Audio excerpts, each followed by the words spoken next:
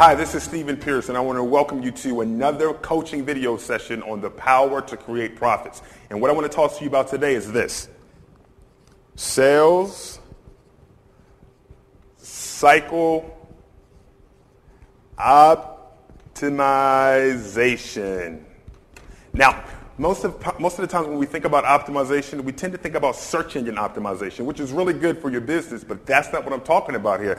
I'm talking about sales cycle optimization because that is one of the most important areas that you should look at if you really want to boost and accelerate the profits of your business. Now, before you can actually optimize your sales cycle, you need to first understand what that sales cycle looks like. So I want to just give you a basic look at what the sales cycle looks like. You can actually build this out, but this is the basic framework that pretty much every business has in their sales cycle. So let's take a quick look at that. You have what's called awareness, you have interest, you have evaluation, you have trial, and you have adoption. So as somebody is made aware of your product or service offering, they may become interested in it, interested to the point where they look to do an evaluation of it, comparing it to what the other options or alternatives are, to the point where they like it, so they decide to give it a trial. And it's at this point that we hope that they adopt it and make it a part of their regular processes, deciding to use us as their product or service of choice. Now, in sales cycle optimization, what we do is we look at each individual link in that sales cycle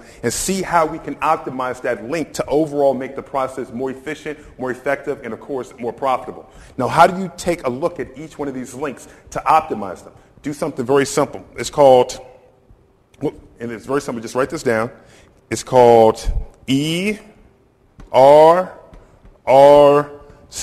That's eliminate, reduce, raise, create. So what you do is you look at each part of the chain. So let's look at the awareness chain. And you ask yourself, looking at what it is you're currently doing, what could you possibly eliminate that may not be working, that may not be necessary, that is probably hindering the process, that is de-optimizing the process. So we look at what can we possibly eliminate from the awareness chain. And then we look at, what could we reduce? Maybe not completely eliminate it, but what could we possibly reduce from the awareness chain that could probably help the optimization of this part of the cycle? And then what is it we can actually raise? Maybe there's something in here that we're doing that we're not doing a lot of that we should raise. Or maybe there's something we're not doing at all, and we may want to go ahead and create it. Let me give you an example. Let's just say you sell some kind of information product online, and you're doing some pay-per-click advertising, and it's doing okay.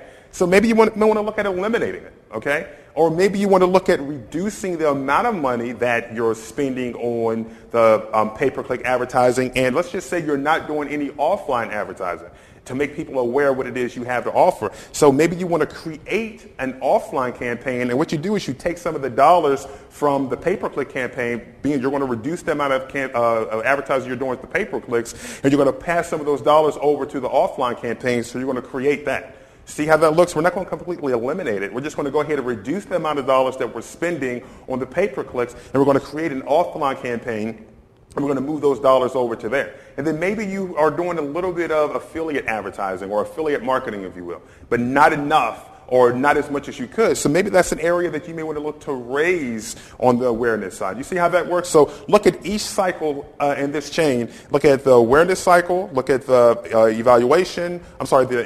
the interest, the evaluation, the trial, and the adoption. Look at each part of the chain, and then ask yourself, what can I eliminate? What can I reduce? What can I raise, and what can I create? And then by the time you're complete, you will have optimized your sales cycle. All right, get to work. This is Stepehne Pierce, and remember, until next time, you do have the power to create profits.